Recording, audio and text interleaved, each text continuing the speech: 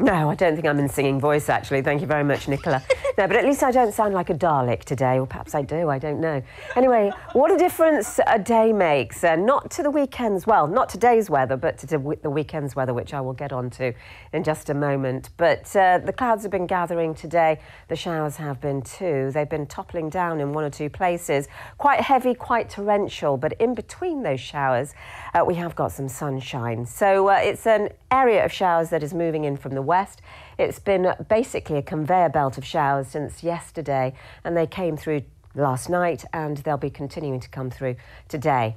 But we've got this feature looking out to the south, and this is going to create some changes as we head towards the weekend now. So it does look as though we could get a few showers by that stage, and temperatures may just fall slightly on Sunday, but otherwise it looks as though Thursday and Friday are your best bets, really, for some decent weather and for the temperatures up to about 20 to 21 Celsius.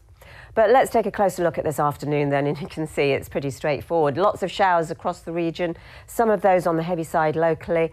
Again, we've got the sunshine in between, as I mentioned, and temperatures of around 13 to 16 Celsius. But eventually those showers will fade through tonight, and then we'll get another batch coming through tomorrow.